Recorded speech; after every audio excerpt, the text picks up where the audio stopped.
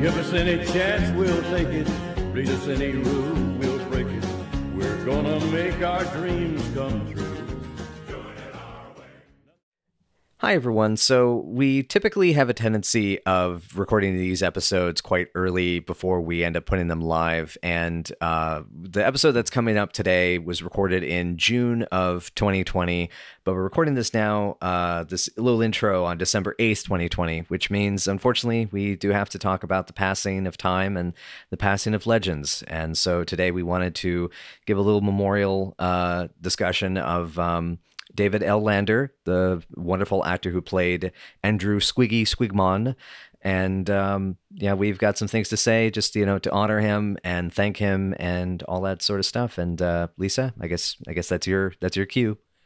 David was such a talented man. He was so good in this part in that he could like almost seemingly effortlessly embody this character and bring him to life and make him breathe in a way that it's very hard to do. But with him, you just, if you watch an episode of this show, if you watch like one of the Shots Talent Show episodes, or Duke of Squigman, or even Driving Test, and you sit there and you watch him, it's just amazing because there's not a single ounce of anything but Squiggy on that screen. That's how good of an actor he was. I feel like he was highly underrated as an actor. Highly underrated. He did a lot of interesting things that weren't Squiggy, that had not been sung to the proper volume. Let me put it that way. Yeah, I think that's a good way of putting it. You know, he had this long career. I mean, basically, because God, the guy was working he was working in show business for about 50 years. Yes.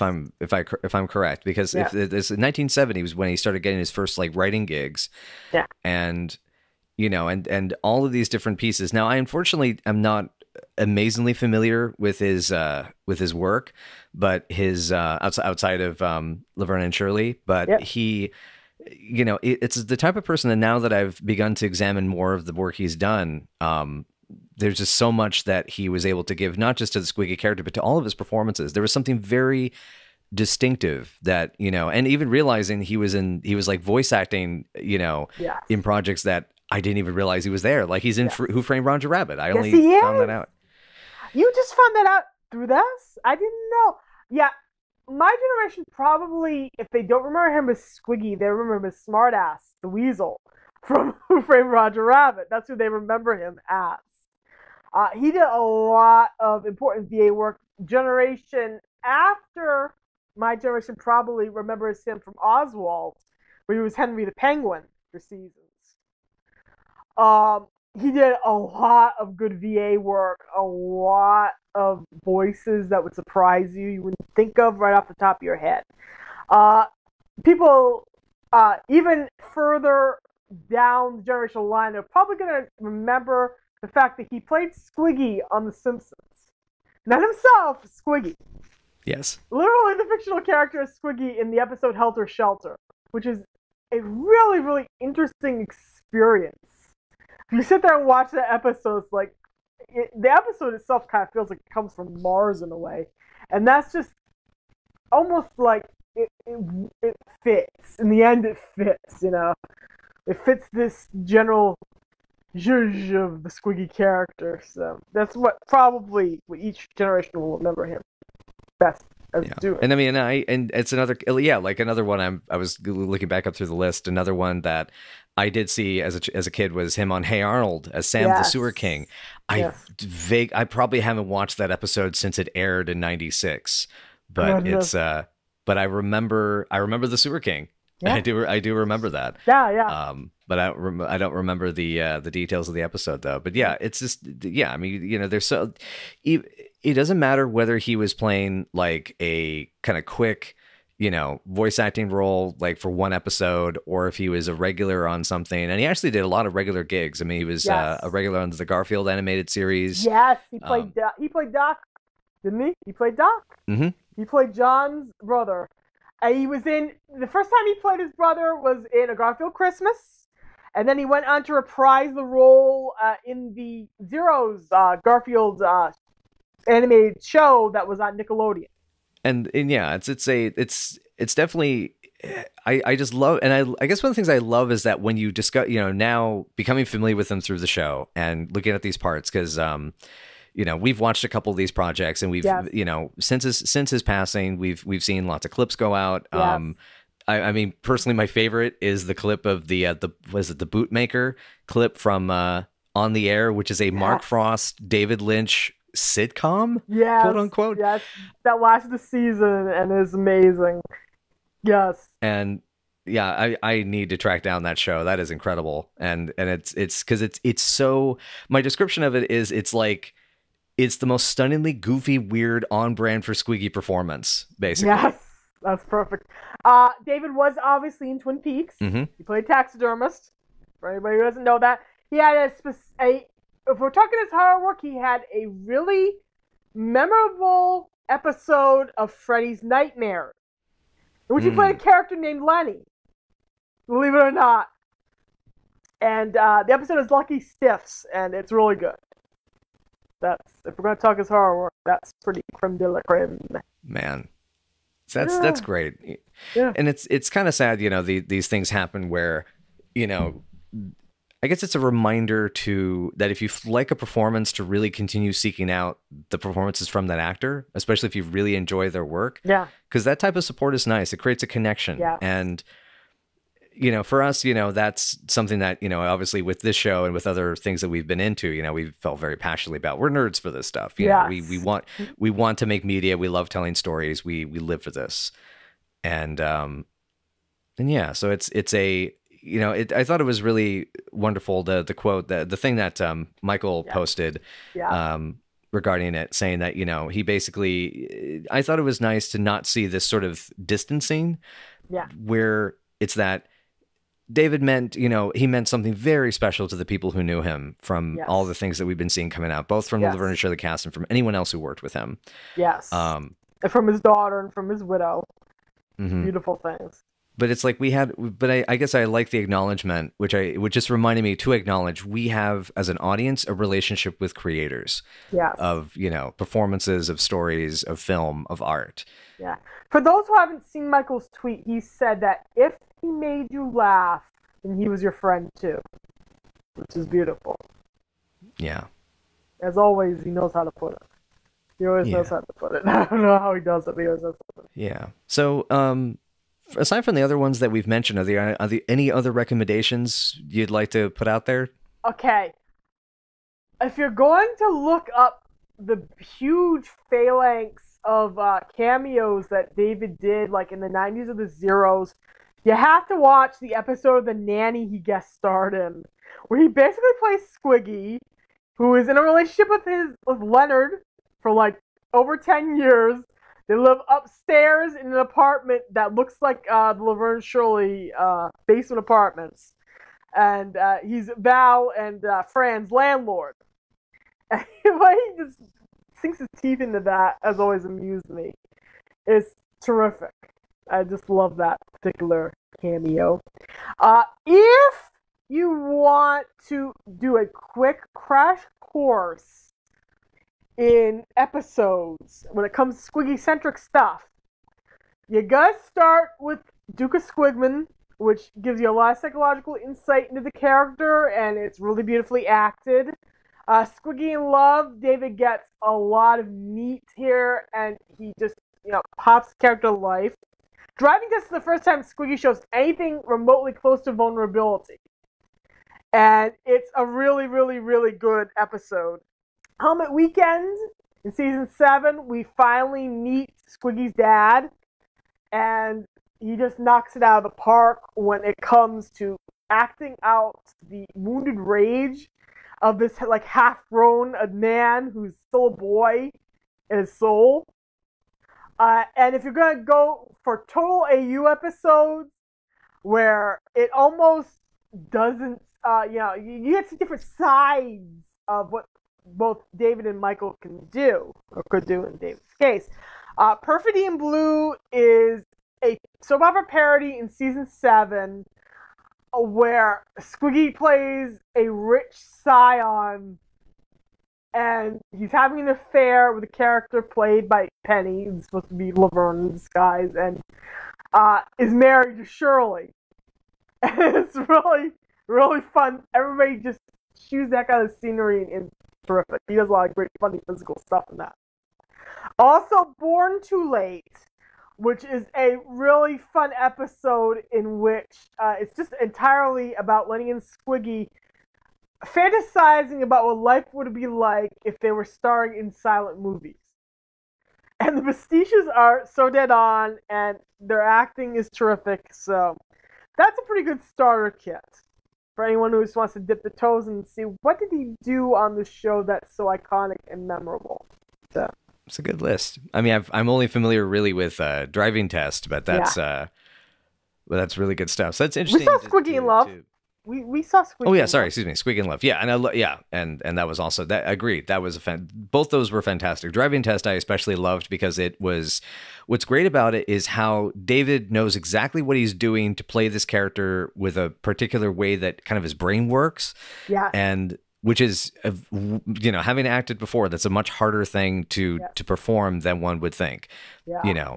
Because there's so many components at work, and you're basically having to separate from yourself, which is one of the amazing things I think about David, and one of the unfortunate things that kind of happens in a way with his being so good at that role. Is I would not be surprised if some of the gigs that he was offered or some of the gigs that he took ended up being cases where he was kind of pigeonholed into this certain part. Because to be honest, I mean, there's an incredible talent, and I think it's great that he did have the body of work that he did, just because just over time he was able to create other roles that are not Squiggy. Yeah. But he was, I guess what it means is it shows, I guess speaking as a director myself, I guess what I'm getting at is I wish I had been able to make films with him during his heyday in the 70s and the 80s, where I could take this actor that has all of these possibilities and potential and see what else we can do with it. Yeah, exactly. It's kind of like one of those, I wish I could go in there and give more, put more into the pot, so to speak. When post-show, David was diagnosed with multiple sclerosis about a year after the show wrapped. It was, he had very, very little time between the show wrapping and then having his illness, and then he and his wife jointly decided to hide it from the public because they were afraid it was going to impact his acting career. And they hid it until the 90s. I don't know how much of what he chose to do, he was trying to avoid being Squiggy. He did those rules, and it proved he didn't have to be Squiggy all the time. There's a lot of fun stuff. He did a part on Married with Children, where he played a high school acquaintance of Al Bundy and Peg Bundy. That's another good example of how he could be anybody but Squiggy. So yeah, he had a few roles where that stick out and shine, and prove that he had that depth. To get what I'm saying. So yeah. Sounds good. Yeah. And I was just curious, when are we going to mention Funland? I was just going to mention Funland. We actually watched Funland together about 3 weeks before David's passing. And he is so good in that movie as this poor, tormented dude who, basically becomes his role as a clown. He becomes an assassin clown. A murderous, sharpshooting assassin clown. I mean, to be fair, the movie lets him down because he does this amazing performance, and the movie can't quite make up its mind how far it wants to go, which is my biggest frustration with it. He's amazing in the film, and actually the way that some of the actors interact with him is wonderfully tender. You realize at the start of the movie this character has had that psychological break, and David sells that with that wonderful deadpan, straight-faced, aspect. And watching his performance as it develops, and he has, these conversations with fictional characters from I think it's the wax statues, right? It's the wax museum statues. Yes. Yeah, the way he plays that god, wow. It's so great. So and it's a bummer that the film can't commit to the sort of vigilante justice of the conclusion Yeah. that it needs to. Yeah. The problem with the movie is that it can't really decide if it wants to be a black comedy or an action movie or an exploitation film. That's the problem with that movie. Yeah. If it had decided on a tone and committed to that tone, then it would have been a much stronger film. Yeah. It in some ways it feels like a Great on Clark or a the other two, Al Adamson. It's like Al Adamson or Great on Clark. Yeah. But whereas those two directors usually know exactly the movie that they're making. Yeah, it's like everybody's making a different kind of movie. Exactly. And all you need is just one single solitary molecule of solid direction in one mood or another mood. It needs a solidified mood. Exactly. Is what I would have to say. Because there are chunks of it that are so perfectly atmospheric. Mm-hmm. That are so good, and all it needs is just a little bit more. Just tighten the bolts, screw in the screws. Cut a little subplot here, cut a subplot there, because that's the thing is the subplots distract from David's presence, because David's so good in the film, and then it's like you're focused on characters that never interact with him elsewhere in the movie. It's like why are we because I mean he plays a character named Bruce Berger who was formerly this accounting guy that was very smart, with business and investment. And, and I love those little touches about how like, oh, well, Neil, was telling me about this thing, but, what does Neil know? Yeah. And it's actually part of his past self. And David plays that with such perfect integration. And the way it ends was he nails that kind of Norman Bates finale so well. Yeah, exactly. God, yeah. Yeah, as of this recording in December, it is still on Prime. It's pretty much a VHS rip, but it's one of those like if you want to watch get to see David Lander do kind of more of it's sort of what I'm saying, like this performance where you see like, oh man, there is so much potential for this actor here. Yeah, that's a definite good one to check out. Yeah. That's probably my favorite when it comes to the B movies he did. I know there were several that you wanted to check out. When we looked at his IMDb, you went, "Oh, I want to see that." I think there was like a couple, but that's the one that sticks out to me the most. Yeah, the other two I was looking at was Steel and Lace, and then Steel Justice. I think his part's pretty small, but I'll take a look at that. The big one I really want to see out of the B movie work he did was he was the English voice for a French adult comedy called The Big Bang. It's an animated kind of sex farce, and he plays the lead voice, Fred Hero. The synopsis goes, it's a sex farce about Fred, an inept post-World War III superhero garbage man who must prevent World War IV by disarming the continents of Virginia, where mutated feminists live, and the USSR, where mutated buttless men live. Beautiful Liberty is his only ally. Oh my god, that sounds wild. Oh my god. Oh my lord, that sounds amazing. I didn't even know if that existed. Oh my lord. Yeah, again, this is one of those. Neither did I. And similar. I think I'm about to find an interesting connection. It looks like it appears that the dub was one of the writers of the dub track, to help translate it, is Tony Hendra, aka Ian Faith from Spinal Tap. Oh wow! Okay, that's cool. That is awesome. Things I didn't know. So again, it's a case of just these are definitely much more intense films that we're mentioning than Laverne and Shirley. So be wary. Maybe look up some content warnings if you need them. Please look up content warnings before you check out any of them. Oh Lord! If you haven't heard the Lenny and the Squigtones live album, listen to that. Listen to that. If you're going to listen to just one thing in tribute to David's memory, listen to that. Because it is so good. And he's so good on it. And he and Michael wrote some amazingly catchy songs that fit within the Milo of these characters. And they're clearly having the time of their life on stage recording that album. So that's my one additional recommendation. And do you have a favorite song from that album? That would be If Only I'd Listened to Mama. Sooner or later. The one that still gets me is the Creature Without a Head. I had. Yep, I knew you love that one. I love you love that one. I had Night After Night stuck in my head all day yesterday, and I don't know why.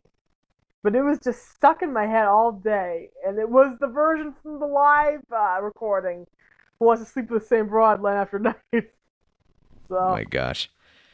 that was stuck in my brain. Yeah, that's an incredible album. We still wait for it to be released in the official format, too. It still hasn't been released in the official format anywhere. You have to pay for vinyl, and then you have to compete with Spinal Tap fans because Christopher Guest is on it, too. So you have to, like, arm wrestle them for your own copy. Yeah. Yeah. I think we'd be remiss not to mention how much David loved baseball. Fans probably recognize the fact that he loved it from his little cameo in Penny's League of Their Own, where he played a baseball announcer. David scouted for both the Angels and the Mariners. He was a huge Pirates fan, Pittsburgh Pirates. You can actually see him wearing a Pirates hat during Lenny's Crush in the stands where Squiggy and Shirley are rooting for and against the Milwaukee Braves. And that was a nod to his huge fandom for the Pirates. And you apparently didn't like the Yankees, according to MLB.com, which I looked up to double-check all my facts with. And I was like, yeah, relatable, dude, understandable. He actually owned, had a partial ownership stake in the Portland Beavers, which is a minor league team, in the 80s, which is interesting, I think. That's how much he loves baseball. And that's true love. And if you like sports ball, tell us what the record was like. Because I don't know. Sadly, I don't. But I wish I did. I wish I did. I mean, did I would love to. I guess that's a question I would love to have answered. Is like, his scouting efforts. Did that lead to anything special within the world, of baseball? Like, did he track anything down? Was he able to make? Was he able to bring certain people forward to the forefront? I'm just kind of know. Now I'm curious. Yeah, honestly, I am too. But in any case, though, I guess to wrap things up, this is a much longer tribute than I expected for us to give to anybody on the show. But David deserves it. But he deserves it. I mean, the more I think about it, the more looking at his credits and how incredibly important he was to the show, the episodes that he co-wrote, the performance that he gave, the infamous story of him drop kicking a script into the roof of the soundstage. I love that story. Yeah. It's a case of, I had a feeling I was never going to get to meet any of the cast of the show, but this is one that, like, when I think about it, it's like, man, I wish I could have, because this is a creative guy, a fun guy, and a good man. And it sounds like, heaven's going to have a lot more laughs right now. Yeah, exactly. Yeah. I should have mentioned, yes, watch High Neighbor Book 2. Because that is the boys distilled to their essences underneath Michael and David's own pens. So, if you ever want to understand how they became such a huge phenomenon, you'll understand if you watch those 2 episodes. Mm-hmm. Yes. Yeah. It's good stuff. Anyway, so I guess is that all for this edition? I think that might be it. Yeah. Rest in peace, David Lander. You made us so happy. As an audience, as viewers, you still bring people to this show. That Squiggy still packs them in. And it's been so many years later, and the show is still kicking in its own way. And there's no better tribute I can pay to him than that, I think. Yeah. I think you covered it the best there. I think the only thing I guess I can say at the last is, thanks, Squig, and best of luck on the rest of your journey. Yeah. So with that, I guess we'll get back into the episode. So just as a reminder that, we've done this nice long tributary introduction. This actually is about the length of the episode that is about to come now. But so just a reminder, we'll be to this week's episode. And without further ado, we'll sign off on this tributary addition to this episode. And with that, we will move into our coverage of the episode Call Me a Taxi from the second season of Laverne and Shirley. Welcome to Night After Night, a podcast about 8 seasons in a row. I am Mr. Fernandes, and I am Chris Jaiwardena. Hello. We're here to review Call Me a Taxi, which is an episode from the second season of Laverne and Shirley, directed by Alan Myerson, written by Deborah Luskin, and Paula A. Roth. And you probably got some info on the two of them, on the whole lot of them. It's all three. We got notes for all three. Yeah. So Alan Myerson finally returns. He's been kind of gone for a little bit, but he was around a lot for season 1, and it's good to see him return. This is his second episode of the second season of Laverne and Shirley. But Myerson was basically sitcom television comedy legend. I mean, this guy worked on Bob Newhart. He worked on Tony Randall. He also did, as we've discussed prior, he also did the movie Private Lessons, which, oh boy, we'll move on. Oh, gosh.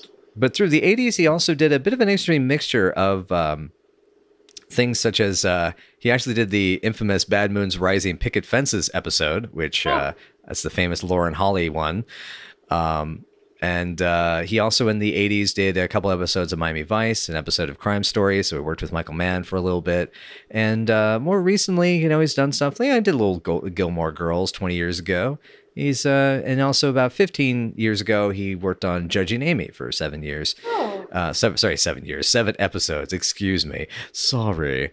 But yeah, so that's Alan. And Alan, is clearly one of the best of the Laverne and Shirley directors that we've seen so far. And we have a good handful left from him before his tenure is done.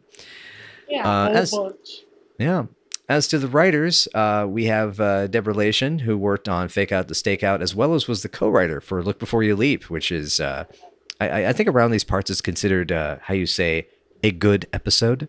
A very good episode. And this is one of many more that she has. She's got about 4 or 5 more, which actually is, for TV writing, that's actually quite a bit. She also worked a bit as a scripts consultant on Rhoda around the same time. And that's pretty cool. She also was, as I think we mentioned in the Look Before You Leap episode, but she ended up marrying her co-writer for that episode, Mr. Looking up the name. I used to have it now. For some reason, I don't got it. Or the brain. David Duclon, who also worked on this season as well. Yes. And anywho, then Paula A. Roth also worked on, quite a bit on Laverne and Shirley, as well as a story consultant for Happy Days for about 3 years during the 80s. Worked a little bit on The Love Boat. And and we're going to be, let's see. So she worked on the anniversary show, and we have, 1, 2, 3, 4, 5, 6, 7, 8, 9, 10 more from Paula Roth as the series goes on. So that's kind of it's a nice extended little intro about the people behind the episode. And I really appreciated it. This is what the episode's about. When the girls are temporarily laid off from the brewery and with the boys making bumper crops of cash, the girls become taxi dancers. The semi-tawdry but somewhat lucrative jobs put them in contact with a lot of roughies and a lot of strangers. But what will the girls do when Frank finds out? What do you think of this one? It's one I'm still trying to kind of wrap my head around a little bit. I will say, I hate to say it, I didn't know what a taxi dancer was until I watched Stanley Kubrick's Killer's Kiss, and that was only like 4 months ago, I think. So I think that was part of it, was like I wasn't able to like process the concept of it for some reason. I don't know. It was strange for me. I don't know. As we go through it, I think it'll be a little easier. But it is, that said, it's a delightfully funny episode. The dance stuff is wonderful physical comedy. There's at least one amazing guest character that we'll be getting to. And it was interesting that this is almost an edgier episode in a way. Thematically, I think them being laid off created an instability. It's kind of scary, actually. Yeah. Yeah, and then they have to deal with all these creepy dudes. All these incredibly creepy dudes who might stab them or might do something horrible to them. They're specifically warned by the den mother of the place, so to speak, not to go near guys with suitcases. And not to go near guys with mirrors on their shoes for reasons that are obvious. Mm-hmm. And the way the girls decide to, stay in the game and get what they want is, well, it shows their grit and it shows their absolute fearlessness in a lot of ways. Like, when they realize that they're not putting out enough sex, so to speak, to track these dudes in, Laverne just rips her dress and gives more cleavage and just goes, dollar dance, and she gets a bunch of guys to get attention that way, and then Shirley just stuffs her dress because of course she does. Yeah. So hey, we now realize that it was a bit of a stretch. That it's not that she stuffed socks in her bra; it's tissues. I just hope no one has to sneeze. That immoral line. I just hope no one has to sneeze. Right. Yes. Oh gosh, I love that line. Yeah. Speaking of, by the way, callbacks, I love that line. Like, this is just after guinea pigs, and it's that I'd rather sell my body to science. Mm-hmm. You gotta figure that feels too intentional. Yeah. Sometimes the episode airing order is all messed up, and things will happen when they already happened, so to speak. Like Lenny already being in the reserves, and an episode later he joins them in season 1. But I like to think that was intentional. They schedule these. I like to think it was intentional. Maybe not, but still. Yeah. I loved that Carmine knows how to get an abortion. Yes. And a toaster and clock radio that are probably hot. So Carmine's versatility, y'all. Yeah. I mean, it's okay. Here's the weird thing. As been well documented on this show, as on our podcast here, I'm not the biggest fan of Carmine Burguza. Somehow, I don't know. Maybe it was just that it's just that it's like with the changing times and the fact that I want to get back into writing noir stories. That I don't know. It was almost kind of, it's like, Carmine, I can work with this character now. He's a criminal. He's got criminal connections. Like now I can project this whole like destiny for him where, he ends up starting as the small time hoodlum and then ends up, in some weird, mixture of a Hong Kong blood opera and a Martin Scorsese movie. And he has to, battle his way through a bunch of goons and shoot up the place to save Shirley. But that's just me. That'd be fun. His underworld connections kind of get more pronounced and discussed as the time will go on. By the time we move to LA, this all gets kind of rinsed out of the wash, so this is pretty much a Milwaukee-only kind of situation for him. I love that the girls know that to go to him to get all these little seedy little things if they need these seedy. Not calling abortion seedy. I'm talking about the clock radios here. Right. Talking about the clock radios and the somewhat tetchy kind of jobs, so to speak. Right. Yeah, because it's a reminder for folks that this was God, when was Roe v. Wade? That was in the 70s, right? Way pre Roe v. Wade. Right. So we're talking that this was, because in 1958 to 59, I mean, all that, the whole, basically the entire timeline of the Laverne Shirley show, as far as I know it, this was the way things were going to be done. But that said, I mean, I will say when I'm going back over my notes, I think I've had time to process this exchange because my brain exploded when I got to this, for the first time, and it's. My notes are in all caps, Carmine fencing stuff, and then an abortion joke? Are you kidding me? And nobody in the universe hates Carmine more than you. I mean, there's so apparently that's gonna be on my Lisa. Don't let that be on my tombstone, please. Hater of Carmine Burguza.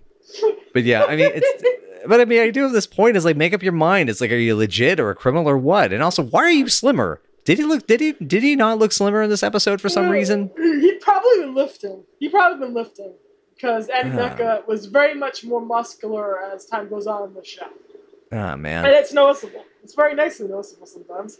We promise Carmine folks, when he gets, stops doing what he does with Shirley throughout these episodes, we'll start liking him more. He becomes better and more, does things that make him more sympathetic as time goes on. But there's some really clear syndication screw-uppery in this episode. You can tell what was chopped out for syndication, and it is annoying. It is very annoying. Very annoying. Like, there's clearly an edit where they have Penny Marshall voiceover that Laverne's father couldn't help them. Therefore, they have to go to Carmine. There is an entire Carmine song and dance number that got chopped out. Oh, no. To lead into that, yeah. So they didn't want to pay the royalties, so. Jeez. Gosh, that's sad to hear. But, yeah, okay. So, because that's the thing, right? We were mentioning how, this is the syndication editor here. And also, for those of us watching the DVDs, this is also where the restorations kind of start to get hit or miss, where this one is just full on it's practically like a VHS rip. Yeah. Or at the very least, it's from the old tapes, and quality took a hit. I mean, this file on the DVD is even interlaced. Now, anyone who understands the tech of it, interlaced versus progressive, knows interlaced is disgusting. Yeah. It's gross. It was necessary, but it's so gross, and I don't like it. I don't like it. I ran away from that when I moved to DSLR cinema and got away from HDV and mini DV tapes. Ugh. Yeah. Do not like. They stopped paying for restoration just to get these DVDs out. They stopped paying for restoration on the episodes around after season 1 because they just couldn't get. They didn't have the budget to get these DVDs out. That's why they just started ruthlessly cutting all the musical numbers, whatever was holding them up. Because people kept demanding the show come out, and they stopped for years after they released season 1. And so people petitioned, and they had to do what they had to do. Yeah, that's what happens. Yeah, and it sucks. It's at the very least, season 2 overall has had some pretty good. Some are actually pretty well restored. Like I have a feeling it was in the middle of the season 2 DVD that they realized, no, we don't have the money for that. Yeah, and a lot of it's also it's a business decision that you have to make about whether you're going to make the sacrifice for that to happen. You had to pick. You had to fish or cut bait when you work sitcoms that way. I mean, Happy Days didn't even get a full DVD released for their later seasons. That's right. We're lucky enough to have this whole show on DVD, which is something of a miracle, especially considering how little season 8 must have sold. Yeah. Because, geesh. But Happy Days is a much longer series, and they had to deal with music cuts, too. I don't know if they have syndication cuts for their released episodes. I think they do. But sometimes the edits are just so obvious, and in some episodes it's just worth paying actual money for the song. It's worth paying for the royalties because your fans will know and they'll be able to tell, or they'll see it in syndication and go, "What? That's an actual musical number? That was an actual song? What? Really?" So it's not worth it in the long run. Yeah, it's rough. It's brutal. I mean, to bring it back to the episode, I mean, this is even like having the girls have to make the decision. Are they going to go work for Rosie Greenbaum and Simonize one of the cars? Or are they going to, try to get a lead, Carmine makes a call. I'm sure he will. And, just what can they do, Yeah. I mean, because, they already bandaged the finger. It's not that they can sell blood. Yeah. Because there's not much... There's not much they can do. So there's not much they could sell in a way. They could sell everything in the apartment. It probably wouldn't even give them much money. So right. Yeah, it's in the end of it like that. Yeah. I love that we get one of our regular bit players here who ended up with a major part in the season 1 episode. The fellow who played Eric in How Do You Say Are You Dead in German shows up as one of the guys dancing with the girls. Yep, and it still can't speak of the English. Yeah, this time he's what? Supposed to be Italian, I think. Yeah, they actually refer to them as Guidos, which I want to say that is not a cool term to use. Yeah. I think they kind of got away with it because of the Marshall clan being Italian there, and them not asking the question. You know, not just asking if that was a good idea or not. But, right. Yeah. It's like a derogatory term that it's not as bad as others. There's other slurs, but that are really slurs. It's just it ain't cool, I guess is what I mean. Cool. Yo, it ain't cool as the Fonz would say. It ain't cool. It ain't right. Yo. It ain't cool. It ain't right. No, it ain't. Yep. You gotta have taste and class. You gotta have class. I love also that ultimately Frank is the one who rises to the girl's rescue. Yes. He's the one who comes in and realizes, wow, you guys went to these deep, horrible straits. I'm gonna kind of pull you up. Make sure nothing horrible happens to you. No, it was sweet. There was a lot of sweet little moments there. Yeah, it's very cute, and it's the there's something and I love that he doesn't think of it. I mean, it's a good burn about how low the minimum wage is. That he's actually like saying it's like minimum wage. What's the difference? Gives them both a job. Just drop of a hat. Drop of a hat. His daughter's safety at this point is more important. And certainly. Shirley's basically his daughter. Yeah. It's just like whatever. Yeah. I loved when the den mother kind of approaches him and tries to get him to pay her for a dance. And he's like, no, look, for my daughter, you want to dance with your own daughter? You want to pay to dance with your own daughter? So the way she delivers that line is good. There's a lot of great line deliveries in this episode. Oh God, yeah. Meyerson's so good with the dialogue. Yeah, the dialogue's great, but the deliveries make this episode absolutely make it. We haven't mentioned the Lenny and Squiggy portion of this episode, which is fabulous. Which is amazing. There's the bit in the beginning, and then the payoff to what they do. So because basically the whole premise of them getting laid off. And it's again, we've talked about this before. The progressive feminist angle that the show would sometimes take. The girls get laid off, the boys get a raise, which is and for doing a bad job, no less. Yeah, I mean that was job, and then apparently crashing the truck into something again. Right, and they get more money.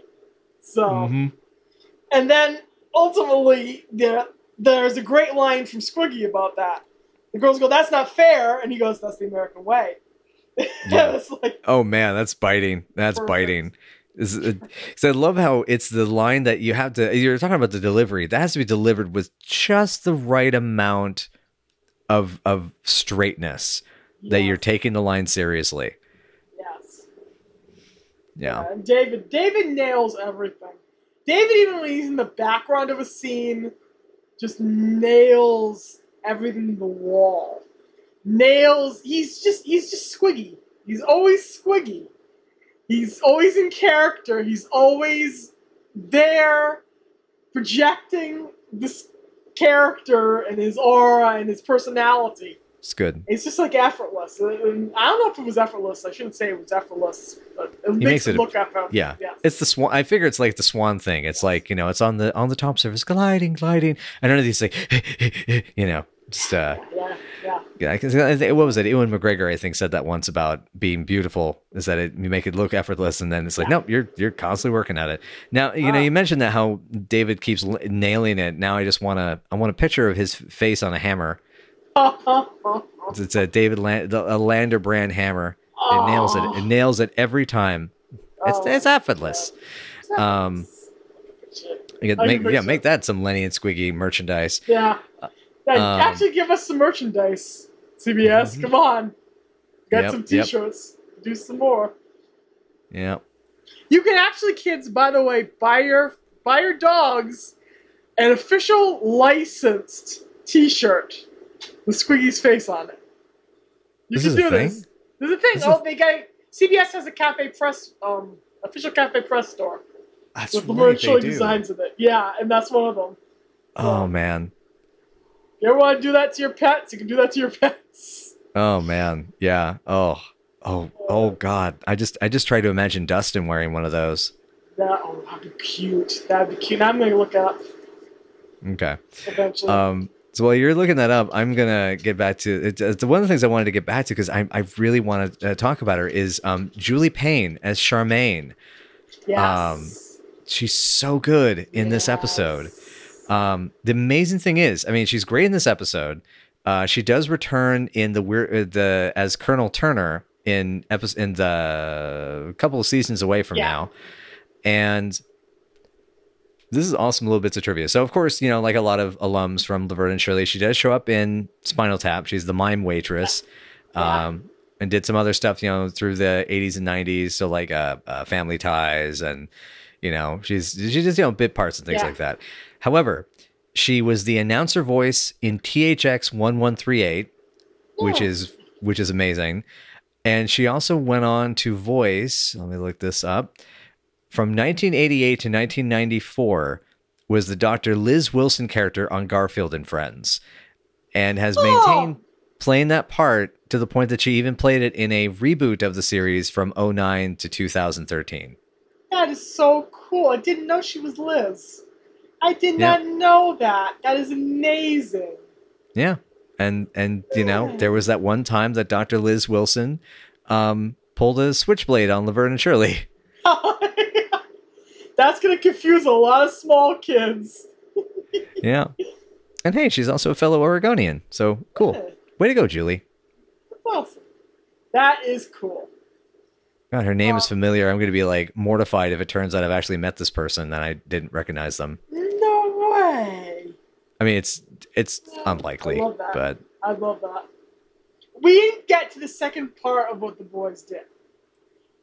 Yes. So that's the thing. So sorry, go ahead. No, you go ahead. Well, I was going to say is, just to refresh. So they get the money. They're in the money. So what are they going to do with that money? They're going to spend it on girls like they always do. Yeah. Girls will spend time with them or pay attention to them, but girls are the hots. And so they show up at the Diamond Dance place in costume. Yeah. As a big game hunter, which is Lenny, and the novelist, which is Squiggy. And they pose as these big fancy guys to, in their minds, give these girls something to look forward to. Right. Because they tip big, apparently. Right. Hickey and Sticky. My goodness. Hickey and Sticky. I mean, of course they would come up with a nickname like that, though. That's or a pseudonym, you know? Yeah. Oh, gosh. And just like my note is, are you kidding me? The novelist and the big game hunter. And I love that Squiggy's book is Famous Monsters of Japan, which I need to look this up. I forgot to look this up. If the Famous Monsters magazine was around at the time. No, it was not. It did not. Oh. No, wait, I take that back. Started in 1958 by James Warren and Forrest Ackerman. Okay, it's just on the cusp. It's just on the cusp. So that's cool. That's fun. That's so cute. Much fun. There is nothing better in the universe than the way Cindy Williams delivers the line "novelist." It's total resentment or glaring at Squiggy. And I have a little emoji of the frowny face next to my note of her saying that. Novelist. Never. That is just the best delivery ever. And of course, the boys, after noting how swollen Shirley's chest is now, and after realizing they have to keep each other's secrets now, they pull out the tickets and go, let's dance. And I love the difference between the way the girls deal with dancing with the boys. Mm-hmm. Laverne seems like generally amused by Lenny. Generally, letting him do his thing, letting him drag her around a little. And Shirley's just annoyed as hell with Squiggy as he steps on her dress and bumps into her and ruins the moment. And that's just the character's dynamics in a lot of ways. This is dynamic. That's just a four-way dynamic between the four of them. It is. Yeah, I like that. Like, my notes is oh my God, Squiggy, just no Squiggy, and at least Lenny's trying to like do something, you know. Yeah, it's cute. I have to say that's one of probably the highlight of the whole dance hall sequence is the boys showing up, and I love the realization moment. I tried to type this out as the hello, that it's so. Oh God, and that horrifying line, it makes me laugh, but it's so gross. Is fresh fish in the flesh pond. Yeah. I mean, I love alliteration to begin with, but you add a little bit of risque grossness to it, and man, I'm there. I might hate it, but it'll be there. Right there in the flesh pond. And we can't forget that we have to pour one out, press F to pay respects to those two pages of the book that got shot off by Lenny. We don't know which one is Hickey or Sticky. We don't. They don't specify. Don't specify who's Hickey, who's Sticky. I just love they actually concerned with the nicknames. Nobody asks questions. Nobody asks questions is the best part. Nobody asks questions about why these guys would have these nicknames, and it's great. Yeah, or the amazing thing, and the amazing thing, I love their cosplay. The whole costume play of it is it's very them too. It's like these kids getting to play pretend. I love that they've leaned so hard into the costume aspect with the boys. Yes, that becomes more and more and more of a thing as the show goes on. They'll come in a funny costume, going off to do something, and they annoy the girls for 2 seconds. And as Michael called them, the anal... No, that's actually from David. David called them this. The anal nitrate twins. Pop us for 2 seconds. You pop us for 2 seconds and you laugh. This was what I thought it was. Yeah. And God, of course, we have to mention though, by the way, as we're getting, rounding around towards the end of the episode, of course, Carmine ratted them out. What a skunk. I can see why he did that for their own good in a way, being Mr. Protective, because he is protective of the girls. But he could have also gotten the better jobs. And that's the thing I was going to say. He could have had them either at the dance studio. Yeah. There's so many other things that doesn't involve this. And they pointed out that his record changer ran off with somebody. Yeah. They could have easily done it if they had to. But, could have easily gotten them better jobs, but he didn't. So I was like, he goes ahead and involves Frank, and then we go to the pizza bowl at the end of the episode, and Shirley is throwing clear Google eyes at Carmine after everything with the Lucille situation has already played out, which makes no sense so far in this part. Do you want me to say my notes about Shirley and Carmine for that singing the song? Depends on if you want to keep it in or you want to edit it later. Let me put it that way. Well, let me just put it this way. For those of you that have seen the episode, it's going to be hard to argue that Shirley's still thirsty for that salami, and Carmine reportedly still craving that cannoli. Oh, God. I like that I said that casually enough that I'm curious how many people are going to catch that. It might take them a second. God. I hope so. It's probably not going to make it off the cutting room floor. But yeah. Anyway, but back on track. I love also even just like there's a lot of little details in this episode that kind of get fleshed out nicely at the end. I actually really felt the kind of the tag scene I felt was fantastic. Yeah. And I love the slang around the pizza joint. Put wheels on it. And the little bit of payback the payback at Rosie was maybe a little superfluous, but it was cute. It was a good spaghetti to the face joke. Yeah. And Rosie's frankly earned it. Treating them the way they did. So a little spaghetti to the face won't hurt her, and ultimately it's a perfect way to blow off the whole situation with her not helping them. Mm-hmm. So in the end, that works very well. Yeah, that's good. Yeah, it's good. Yeah. Fun little episode. Fun little episode. This is good. Yeah, it's again, it's like kind of like the guinea pigs episode. If you're in the mood for the physical comedy, this is a very good one. Especially if Goofy dancing, this has got it in spades. I mean, the ragdoll moment when they're dancing with the Italians is just phenomenal.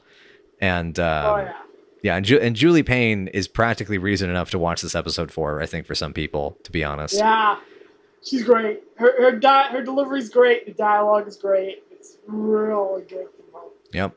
Just the way she handles this really, really tough character is out of the park fantastic. The way she just goes for it. It's really good. Yeah. So what are you gonna rank this one? This one is about a 7. Just for that like scene alone where the girls have to dance to Fernandes' hideaway with those two guys, including the guy who used to play Eric, who played Eric once. It is a really fabulous little bit of physical comedy. There's a lot of really fabulous stuff. Because of the janky syndication edit, I almost feel like I can't rate it fairly. But on the other hand, there's a lot here that's worthwhile to see, even with the kind of edit that's on the DVD. How about you? Yeah. I think really about the same. Yeah. I think I would have to say the same ranking. It's the stuff I like about it works really well. The characters are written really well. As you were saying, the delivery is killer. That's definitely a case of, in a show like this, especially with some, because I noticed with Meyerson, when he does an episode, the delivery and I think it's like he has a tendency to listen really well to his actors to get these really good, refined pieces. He gives them the nudge that they need, and keeps them on track. And this is a really hysterical episode at times. I mean, this got some good laughs out of me. It's I guess the thing also I find interesting, and I think it's kind of a points for it, even though it's sometimes a little bit of a neutral thing for me, is, as mentioned, is the fact that it deals with something that feels a little darker, a little more serious, dangerous, is it's different. So it's a little like, it's kind of cool that they were unafraid to do those changes. And some of it sometimes just is oblivious. You're just cranking out ideas and you just go for it. So, anyway, but yeah, I really enjoyed it. It was good. There's some really good supporting stuff. The girls and the boys get both great moments. Edna and Frank are both, small parts, but very pivotally fun. That was the man with the perfect posture. It's good. It's solid. And it also, it makes the world feel a little fleshed out in a goofy sort of way, because the dance hall stuff is absurd as hell, and it's a blast. Yeah, ultimately, it's a good balance between goofy and a little bit of heartfelt. Just a little tight pinch of heartfelt that makes the series revolve. Yeah. Cool. Yeah. Okay, so I guess if that's everything for today, thank you so much again for joining us for Night After Night. And if you guys would like to get in touch and stay on track and watch other episodes of ours, you can find us at Night After Night Pod on Facebook and Tumblr, as well as on through the Patreon and the YouTubes. And if you're looking to be a little more direct and join us for some of the watch-alongs as we're going through the show, that's done once. We're trying to keep that up with that once a week, but it's kind of something we do with the other folks in the community. But that is on our Twitter at NightAftNightPC. And that's gonna be a good time. And hopefully you'll join us again for the next one, which oh boy, if you like physical comedy, I think I think the next one has it in spades. This was named one of the best episodes of the series. It's probably one of the best bottle episodes of the series. I call it one of the best bottle episodes of the series. This is about the time the girls attempt to get ready for a date, and everything conspires against them when one of their neighbors' houses catches on fire and causes all manner of havoc. It's called Stepping Out. All right. Well, hopefully you'll be stepping in to join us next time. Yeah, I promise I will keep those dumb puns to a minimum from here on out. I can't promise, but I will give my word, I should say. Oh, they love our puns. They love our puns. They better. I'm getting paid by the pun. I get, but anyways, yes. Thanks again, everybody. See you next time, and have yourselves a wonderful week. Have fun, y'all. Stay away from men with mirrors on their shoes. Oh, and don't dance in the dark or at the men's room. No, neither. And and listen, one more thing. If you go near any of our regulars, tell them we said hello.